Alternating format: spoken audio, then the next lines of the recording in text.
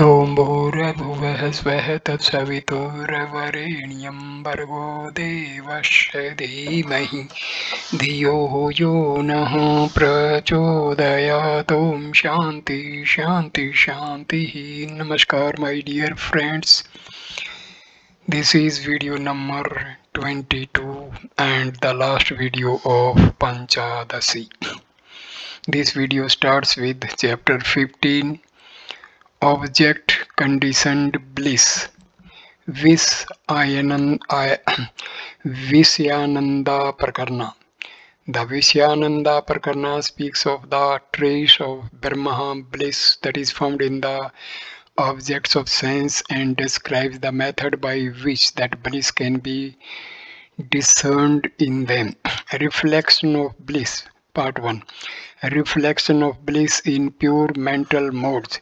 The happiness that is associated with the objects of senses is but an aspect of Brahma bliss, though in the case of the ignorant it serves as an obstruction to the knowledge of the true man of discrimination, discern in the reflection of the supreme bliss. This which is of the nature of impartite essence is the supreme bliss. All other beings enjoy but a fraction of that bliss.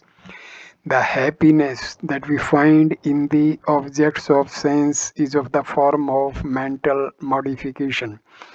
Modifications are of three kinds: the pure, the virile, and the dull. Answering to the three gunas, sattva, rajas, and tamas, the pure modes are characterized by such elevating and ennobling qualities as renunciation, restraint, generosity, etc. The virile modes are marked by violent passions like thirst, intense attachment, aversion, anger, etc. And the dull modes have the attributes of delusion, fear, etc. In all these modes, there is the reflection of the intelligence aspect of self, but the happiness aspect is reflected only in the pure modes. That the self is reflected in all things is evidenced by the Shruti, which declares, as one fire having entered the world assumes forms according to the shapes of the different objects it burns, so the one soul that exists in all the beings appears in different forms according to different objects it enters and exists also without. As the one air having come into the world assumes different forms according to the different objects it enters as breath, so the one Atma that abides in the heart of all the beings appears in different forms according to the different objects it enters and exists without also. The self of all, though one alone, resides in every being as one and many, just like the reflection of the moon in the water. As one, the reflection is Isvara, and as many, the reflections are Jivas.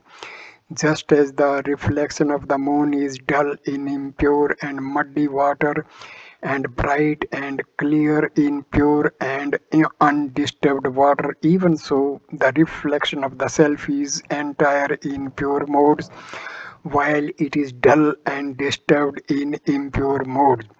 This is the reason why we stated above that the virile and dull modes reflect the intelligence aspect of the self, while the pure modes reflect the happiness aspect also. In the virile and dull modes, the happiness aspect is obscured by impurity, and since there is a little purity in them, the intelligence aspect is revealed. Water receives from fire the latter's heat and not its luminosity. But a piece of wood receives from fire both its heat and luminosity. Similarly, while the pure modes reflect the intelligence and happiness aspect of Brahma, The modes which are impure reflect the intelligence aspect and not the happiness aspect. Even among the pure modes, there is difference in the manifestation of happiness. The purer a mode is, the intenser is the manifestation of happiness. When the rajas and tamas qualities overbalance the sattva, then the happiness aspect is obscured totally and there is the cognition of misery and pain. Desire for external objects bring misery along with it. There is anxiety whether the desired objects would be obtained or not. If it is not obtained, misery increases and there arises aversion to those things that stand in the way. If the obstruction be difficult to remove, then there is misery again. Thus, in those activities of the mind which are prompted by rajas and tamas, there is not even a suspicion of happiness. When what is desired is obtained, there is the feeling of pleasure and satisfaction. When it is enjoyed, there is still greater happiness, but in the contact with what is gained, there is only little amount of happiness. The greater happiness, however, is not in the objects of sense, it is not attachment to object. This is what we have called the happiness of knowledge. Thus, there are grades of happiness. The purer the modes, the clearer will be reflection of happiness therein.